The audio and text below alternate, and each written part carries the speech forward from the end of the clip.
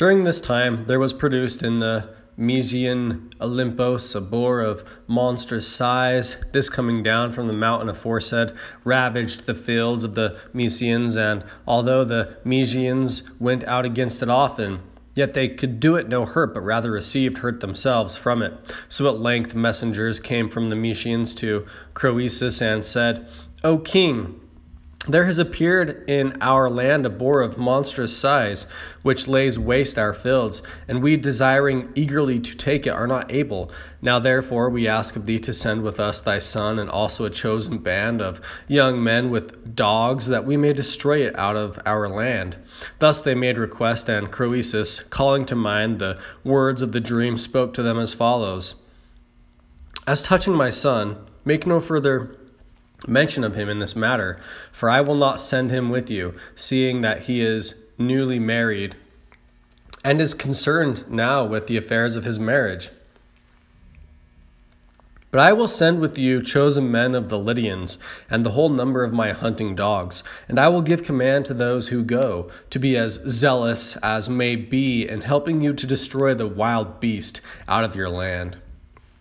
Thus he made reply, and while the Mysians were being contented with this answer, there came in also the son of Croesus, having heard of the request made by the Mysians. And when Croesus said that he would not send his son with them, the young man spoke as follows: "My father,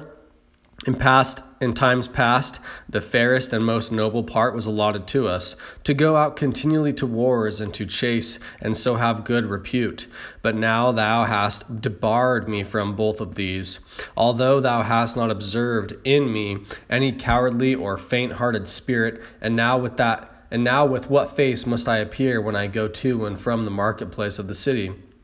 What kind of man shall I be esteemed by the citizens? And what kind of man shall I be esteemed by my newly married wife? With what kind of husband will she think that she is mated? Therefore either let me go to the hunt, or persuade me by reason that these things are better for me done as now they are." And Croesus made answer thus: "My son, not because I have observed in thee any spirit of cowardice or any other ungracious thing do I act thus, but a vision of a dream came and stood by me in my sleep, and told me that thou shouldest be short-lived, and that thou shouldest perish by a spear point of iron. With thought of this vision, therefore, I both urged on this marriage for thee, and I refused now to send thee upon the matter which is being taken in hand, having a care of thee, that I may still thee from thy fate, at least for the period of my own life, if by any means possible for me to do so. For thou art, as it chances, my only son. The other I do not reckon as one, seeing that he is deficient in hearing." The young man made answer thus: It may well be forgiven in thee, O my father, that thou shouldest have a care of me after having seen such a vision. But that which thou dost not understand, and in which the meaning of the dream has escaped thee, it is right that I should expound to thee.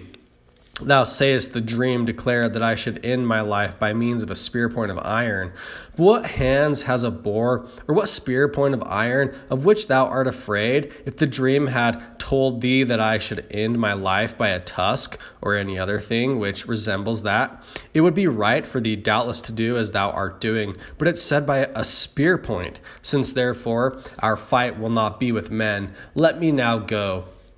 Croesus made answer: "My son, thou dost partly prevail with me by declaring thy judgment about the dream. Therefore, having been prevailed upon by thee, I chance my resolution, and allow thee to go to the chase." Having thus said, Croesus went to summon Adrastos the Phrygian, and when he came, he addressed him thus: "Adrastos, when thou wast struck with a grievous misfortune, with which I reproach thee not, I cleansed thee, and I have received thee into my house, supplying all thy costs. Now, therefore, since having first received kindness from me, thou art bound to requite me with kindness, I ask of thee to be the protector of my son who goes forth to the chase, lest any evil robbers come upon you by the way to do you harm. And besides this, thou too oughtest to go where thou mayest become famous by thy deeds, for it belongs to thee as an inheritance from thy fathers so to do." And moreover, thou hast strength for it. Adrastos made answer, O king, but for this I should not have been going to any such contest of valor. For first, it is not fitting that one who is suffering such a great misfortune as mine should seek the company of his fellows who are in prosperity. And secondly, I have no desire for it, and for many reasons I should have kept myself away. But now, since thou art urgent with me, and I ought to gratify thee, for I am bound to requite thee with kindness, I am ready to do this, except therefore that thy son, whom thou commandest me to protect, will return home to thee unhurt, so far as his protector may avail to keep him safe. When he had made answer to Croesus in words like these, they afterwards set forth provided with chosen young men and with dogs. And when they were come to Mount Olympos, they tracked the animal, and having found it and taken their stand round in a circle, they were hurling against it their spears. Then the guest, he who had been cleansed of manslaughter, whose name was Adrastos, hurling a spear at it, missed the boar and struck the son of Croesus. So he, being struck by the spear point, fulfilled the saying of the dream. And one ran to report to Croesus that which had come to pass. And having come to Sardis, he signified to him of the combat and of the fate of his son. And Croesus was very greatly disturbed by the death of his son, and was much the more moved to complaining by this, namely that his son was slain by the man whom he had himself cleansed of manslaughter. And being grievously troubled by the misfortune, he called upon Zeus the cleanser, protesting to him that which he had suffered from his guest. And he called moreover upon the protector of suppliance and the guardian of friendship, naming still the same God, and calling upon him as the protector of suppliance, because when he received the guest into his house, he had been fostering ignorantly the slayer of his son, and as the guardian of friendship, because having sent him as a protector, he had found him the worst of foes. After this, the Lydians came bearing the corpse, and behind it followed the slayer. And he, taking his stand before the corpse, delivered himself up to Croesus, holding forth his hands, and bidding the king slay him over the corpse, speaking of his former misfortune, and saying that in addition to this he had now been the destroyer of the man who had cleansed him of it, and that life for him was no more worth living. But Croesus, hearing this, pitied Adrastos, although he was himself suffering so great an evil of his own, and said to him, Guest, I have already received from thee all the satisfaction that is due, seeing that thou dost condemn thyself to suffer death, and not thou alone art the cause of this evil, except in so far as thou wert the instrument of it against thine own will, but someone, as I suppose, of the gods, who also long ago signified to me that which was about to be. So Croesus buried his son, as was fitting. But Adrastos, the son of Gordius, the son of Midas, he who had been the slayer of his own brother, and the slayer also of the man who had cleansed him, when silence came of all men round about the tomb, recognizing that he was more grievously burdened by misfortune than all men of whom he knew, slew himself upon the grave. For 2 years then Croesus remained quiet in his mourning, because he was deprived of his son. But after this period of time, the overthrowing of the rule of Astyages, the son of Cyaxares, by Cyrus, the son of Cambyses, and the growing greatness of the Persians caused Croesus to cease from his mourning, and led him to a care of cutting short the power of Persians, if by any means he might, while yet it was in growth, and before they should have become great. So having formed this design, he began forthwith to make trial of the oracles, both those of the Hellenes and that in Libya, sending messengers, some to one place and some to another, some to go to Delphi, others to Abai of the Phocians, and others to Dodona, and some were sent to the shrine of Amphiaraos, and to that of Trophonios, others to Branchidae and the land of Miletos. These are the oracles of the Hellenes, to which Croesus sent messengers to seek divination, and others he sent to the shrine of Ammon in Libya to inquire there. Now he was sending the messengers abroad, to the end that he might try the oracles and find out what knowledge they had, so that if they should be found to have knowledge of the truth, he might send and ask them, secondly, whether he should attempt to march against the Persians. And to the Lydians, whom he sent to make trial of the oracles, he gave charge as follows, that from the day on which they set out from Sardis, they should reckon upon the number of the days following, and on the 100th day they should consult the oracles, asking what Croesus, the son of Elytus, king of the Lydians, chanced then to be doing, and whatever the oracles severally should prophesy, this they should cause to be written down and bear it back to him. Now what the other oracles prophesied is not by any reported, but at Delphi, so soon as the Lydians entered the sanctuary of the temple to consult the god and asked that which they were commanded to ask, the Pythian prophetess spoke thus in hexameter measure. But the number of sand I know, and the measure of drops in the ocean. The dumb man I understand, and I hear the speech of the speechless. And there hath come to my soul the smell of a strong-shelled tortoise, boiling in cauldron of bronze, and the flesh of a lamb mingled with it. Under it bronze is laid, it hath bronze as a clothing upon it. When the Pythian prophetess had uttered this oracle, the Lydians caused the prophecy to be written down and went away at once to Sardis. And when the rest also who had been sent round were there arrived with the answers of the oracles, then Croesus unfolded the writings one by one and looked upon them. And at first none of them pleased him, but when he heard that from Delphi, forthwith he did worship the god and accepted the answer, judging that the oracle at Delphi was the only true one, because it had found out what he himself had done. For when he had sent to the several oracles his messengers to consult the gods, keeping well in mind the appointed day, he contrived the following device. He thought of something which it would be impossible to discover or to conceive of, and cutting up a tortoise and a lamb, he boiled them together himself in a cauldron of bronze, laying a cover of bronze over them. This then was the answer given to Croesus from Delphi, and as regards the answers of Amphiaraos, I cannot tell what he replied to the Lydians after they had done the things customary in his temple, for there is no record of this any more than of the others, except only that Croesus thought that he also possessed a true oracle. After this, with great sacrifices, he endeavored to win the favor of the god at Delphi. For of all the animals that are fit for sacrifice, he offered 3,000 of each kind, and he heaped up couches overlaid with gold and overlaid with silver, and cups of gold and robes of purple, and tunics, making of them a great pyre. And this he burnt up, hoping by these means the more to win over the god to the side of the Lydians. And he proclaimed to all the Lydians that every one of them should make sacrifice with that which each man had. And when he had finished the sacrifice, he melted down a vast quantity of gold, and of it he wrought half plinths, making them 6 palms in length,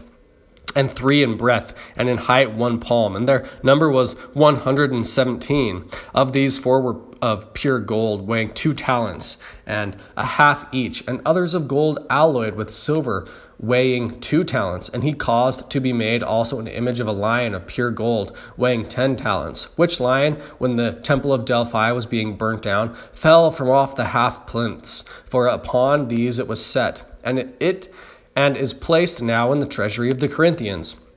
weighing 6 talents and a half, for 3 talents and a half were melted away from it. So Croesus, having finished all these things, sent them to Delphi, and with them these besides 2 mixing bowls of great size, one of gold and the other of silver, of which the gold bowl was placed on the right hand as one enters the temple, and the silver on the left. But the places of these also were changed after the temple was burnt down, and the golden bowl is now placed in the treasury of the people of Clazomenae, weighing 8.5 talents and 12 pounds over, while the silver one is placed in the corner of the vestibule and holds 600 amphors, being filled with wine by the Delphians on the feast of the Theophania. This the people of Delphi say is the work of Theodorus the Samian, and as I think rightly, for it is evident to me that the workmanship is of no common kind. Moreover, Croesus sent 4 silver wine jars, which stand in the treasury of the Corinthians, and 2 vessels for lustral water, one of gold and the other of silver, of which the gold one is inscribed from the Lacedaemonians, who say that it is their offering. Therein, however, they do not speak rightly, for this also is from Croesus. But one of the Delphians wrote the inscription upon it, desiring to gratify the Lacedaemonians, and his name I know, but will not make mention of it. The boy through whose hand the water flows is from the Lacedaemonians, but neither of the vessel for lustral water. And many over-votive offerings Croesus sent with these, not specially distinguished, among which are certain castings of silver, of a round shape, and also a gold figure of a woman 3 cubits high, which the Delphians say is a statue of the baker of Croesus. Moreover, Croesus dedicated the ornaments from his wife's neck and her girdles. These are the things which he sent to Delphi and to Amphiaraos. Having heard of his valor and of his evil fate, he dedicated a shield made altogether of gold throughout, and a spear all of solid gold, the shaft being of gold also, as well as the 2 points, which offerings were both remaining even to my time at Thebes, in the temple of Ismenian Apollo. To the Lydians who were to carry these gifts to the temples, Croesus gave charge that they should ask the oracles this question also, whether Croesus should march against the Persians, and if so, whether he should join with himself any army of men as his friends. And when the Lydians had arrived at the places to which they had been sent and had dedicated the votive offerings, they inquired of the oracles and said, Croesus, king of the Lydians and of other nations, considering that these are the only true oracles among men, presents to you gifts such as your revelations deserve, and ask you again now whether he shall march against the Persians, and if so, whether he shall join with himself any army of men as allies. They inquired thus, and the answers of both the oracles agreed in one, declaring to Croesus that if he should march against the Persians, he should destroy a great empire, and they counseled him to find out the most powerful of the Hellenes, and join these with himself as friends. So when the answers were brought back and Croesus heard them, he was delighted with the oracles and expecting that he would certainly destroy the kingdom of Cyrus. He sent again to Pytho, and presenting to the men of Delphi, having ascertained the number of them, 2 staters of gold for each man, and in return for this the Delphians gave to Croesus and to the Lydians precedence in consulting the oracle and freedom from all payments, and the right to front seats at the games with this privilege, also for all time, that any of them who wished should be allowed to become a citizen of Delphi. And having made presents to the men of Delphi, Croesus consulted the oracle the 3rd time, for from the time when he learnt the truth of the oracle, he made abundant use of it. And consulting the oracle, he inquired whether his monarchy would endure for a long time. And the Pythian prophetess answered him thus, But when it cometh to pass that a mule of the Medes shall be monarch, then by the pebbly Hermos, O Lydian, delicate-footed, flee and stay not, and be not ashamed to be called a coward.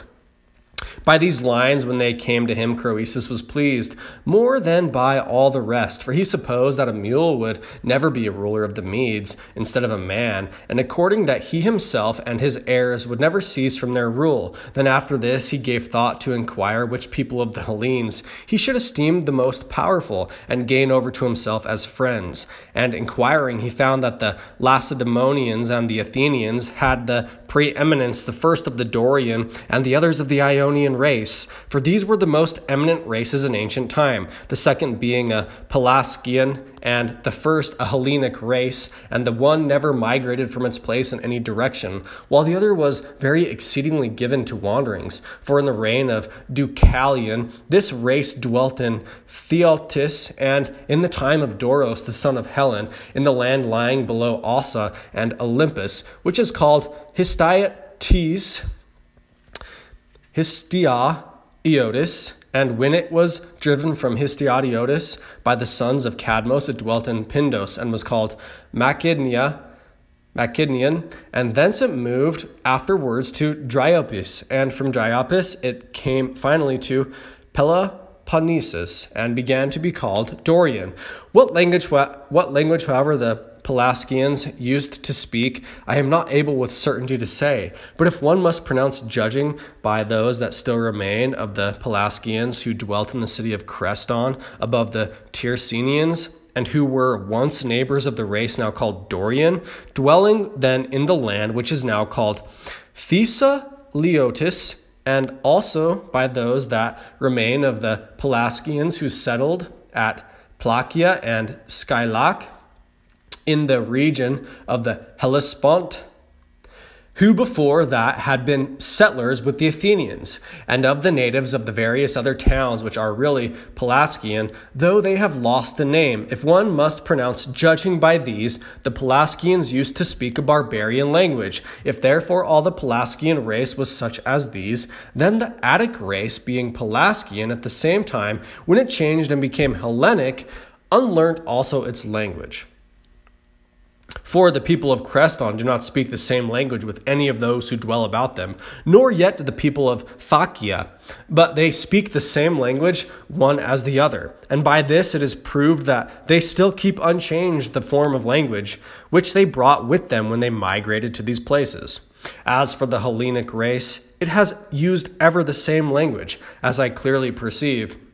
since it first took its rise. But since the time when it parted off feeble at first from the Pelasgian race, setting forth from a small beginning, it has increased to that great number of races which we see, and chiefly because many barbarian races have been added to it besides. Moreover, it is true, as I think of the Pelasgian race also, that so far as it remained barbarian, it never made any great increase. Of these races, then, Croesus was informed that the Athenian was held subject and torn with faction by Pisistratos, the son of Hippocrates, who then was despot of the Athenians. For Hippocrates, when as a private citizen he went to view the Olympic Games, a great marvel had occurred after he had offered the sacrifice. The cauldrons which were standing upon the hearth, full of pieces of flesh and of water, boiled without fire under them, and ran over. And Chilon, the Lacedaemonian, who chanced to have been present and to have seen the marvel, advised Hippocrates first not to bring into his house a wife to bear him children, and secondly, if he happened to have one already, to dismiss her, and he chanced to have a son, and if he chanced to have a son, to disown him. When Chilon had thus recommended, Hippocrates, they say, was not willing to be persuaded, and so there was born to him afterwards this Pisistratos, who when the Athenians of the shore were at feud with those of the plain Megacles, the son of Alcmaeon, being leader of the first faction, the Lycurgos, the son of Aristolides, of that of the plain, aimed at the despotism for himself and gathered a third party. So then, after having collected supporters and called himself leader of the men of the mountain lands, he contrived a device as follows. He inflicted wounds upon himself and upon his mules, and then drove his car into the marketplace, as if he had just escaped from his opponents, who, as he alleged, had desired to kill him when he was driving into the country, and he asked the commons that he might obtain some protection from them, for before this he had gained reputation in his command against the Megarians, during which he took Nisaea and performed other signal service, and the commons of the Athenians, being deceived, gave him those men chosen from the dwellers in the city, who became not indeed the spearmen of Pisistratos, but this clubmen, for they followed behind him bearing wooden clubs, and these made insurrection with Pisistratos and obtained possession of the Acropolis. Then Pisistratos was ruler of the Athenians, not having disturbed the existing magistrates, nor changed the ancient laws, but he administered the state under that constitution of things which was already established, ordering it fairly and well.